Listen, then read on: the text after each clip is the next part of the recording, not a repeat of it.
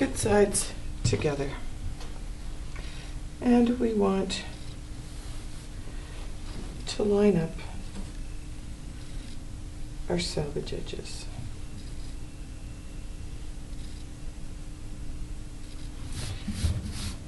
And we want to make sure that our fold is good. Now, this is a really long piece of material, so I'm going to start at one end. Try to get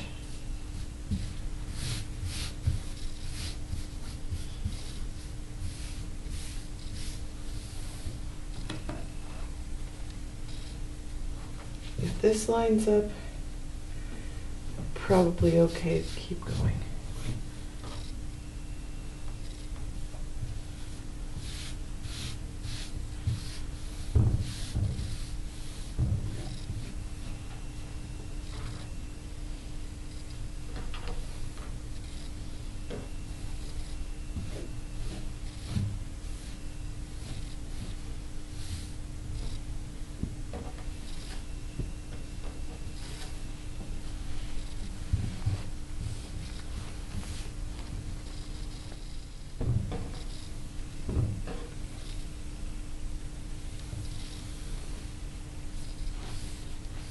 The reason we need to line up our salvage edges and why we're so particular about that. Now, there is a grain to the material and then there's a cross grain. If we pull it like this, it doesn't stretch. If we try to pull the material this way, it has a bit of stretch. If we go in a diagonal, it stretches a lot. Now, that's fine as long as we're careful. When we're laying a pattern out, we need to make sure that we're going along the grain. The only way we can say we are on the grain line of the material is if we've lined up our salvage edges and we can measure this way. We have two pattern pieces. This is extra small back, extra small front. You need both pieces. It doesn't matter which one we do first. I'll set that one aside until I get this one on. Now, the other thing I want you to notice, the material does not have an up and a down. So it doesn't have a nap. It doesn't matter if your pattern piece sits like this or if it sits like this, because there isn't a direction. So we're going to start with this one. And this is the grain line that I talked about. So we're going to make sure that the pattern doesn't cross because we need to cut two. So I'm going to get as close to the edge as possible. From here to here is 15 centimeters.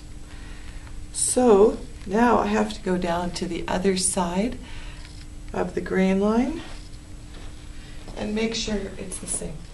This is 15. This down here also needs to be 15. It isn't, so I'm going to hold up here and I'm going to push the pattern up and rock it a little bit till it gets to 15. I'm going to put a pattern, I'm going to put a weight here. And I'm going to remeasure here to make sure it's still at 15. It is. Now I'm going to trace this pattern. I'm just going to use a plain ballpoint pen.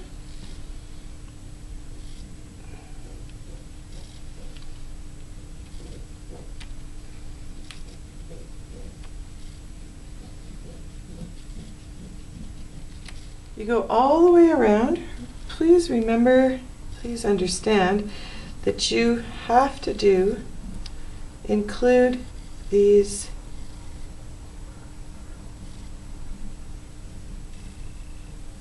darts to make sure that you've included both.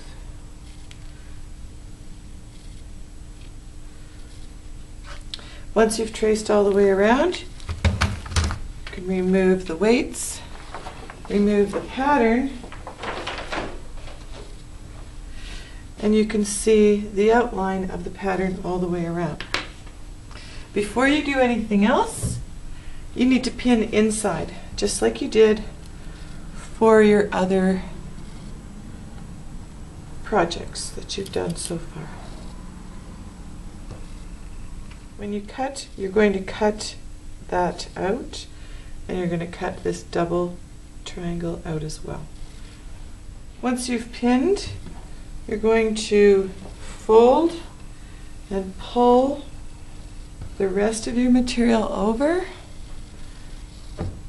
so that you can then lay out the other half of your pajama pants. So now, because I don't want to waste a lot of material, I'm going to watch this line that I've got here, and I'm going to bring this as close as I can without going past the fold, making sure I have room to cut out. I'm going to put one weight here. This time, I'm going to measure the grain line from here, because this is the grain line on this pattern piece. So from here to the selvage edge.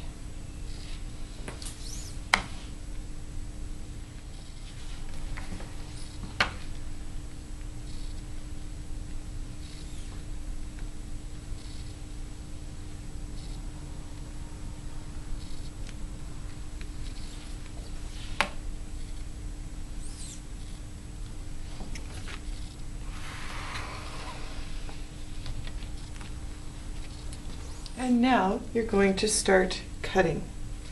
So I'm going to pull the material over a bit, pull it out so that I'm at the edge, and I'm just going to cut carefully along the lines and cut out both pattern pieces.